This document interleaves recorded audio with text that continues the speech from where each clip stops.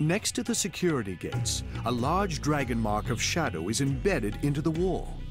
If it were to activate, you would not be able to destroy it, as you did with the marks in the illusionarium. You may remember that during my first playthrough of this adventure, I was getting quite annoyed at the continuous run through the hall and having to fight the illusionary guards. I've since found out that this is totally unnecessary, providing you can get a moderately good jump skill, and I'm about to show you how to avoid all that. So, what you do is you go this way into the theatre.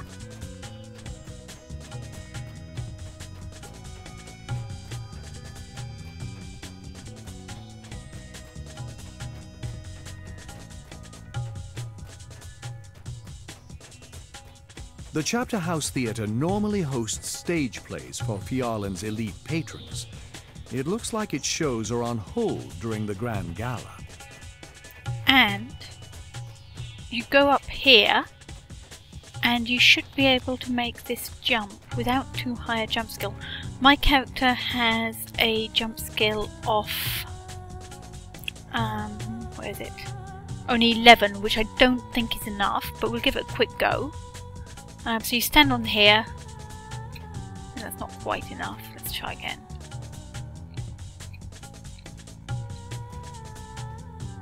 Okay, looks like 11 isn't quite enough. Yeah, 11 isn't quite enough, so I've got some jumping potions. Just take one. And it's going to take me a couple of goes, so I'm not entirely sure where you jump from, so bear with me here.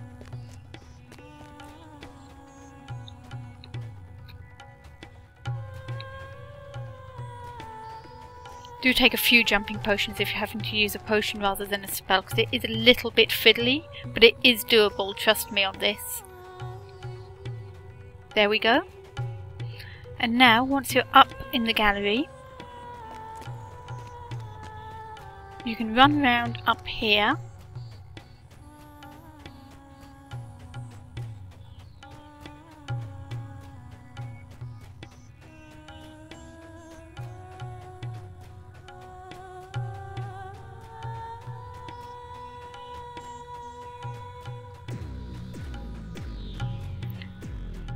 Past another set of shrines, which can be useful on hard mode.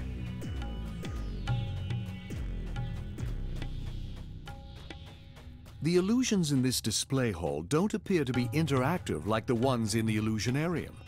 They probably won't attack you. Hopefully. Over this hall, where all the guards spawn, as you notice right now, absolutely nothing is happening.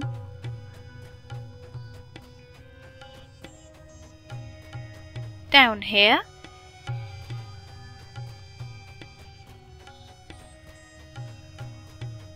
and into the party.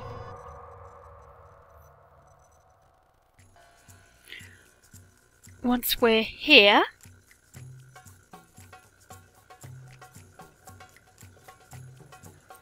it's a very simple matter. You finally reached the House Phiarlan Grand Gala. Now, go to here, find the guest list and add Cyan's name.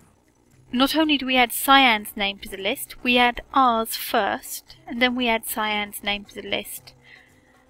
Cyan then walks in, and once she's done talking to the guards, we'll be able to go back to the start of the illusionarium through this little side door here, which means that when you go to do the side quests, you can skip the main hallway all the time and not have to fight your way through hordes of illusions.